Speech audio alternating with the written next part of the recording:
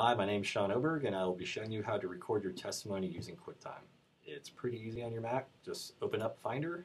Some people may actually have the QuickTime icon down here. I do not, so this is how you always find it. And just on the left side of your Finder, you'll see Applications. Click on that. It's usually near the bottom because it's in alphabetical order, but just scroll down to QuickTime. Double click to open it.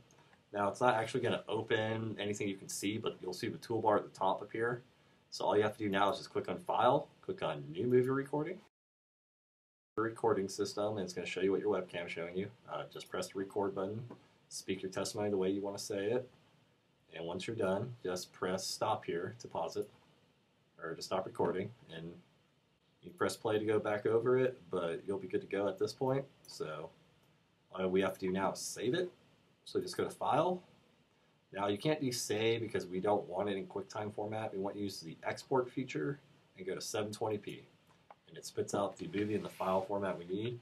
I'm just going to call this Sean's testimony and click save.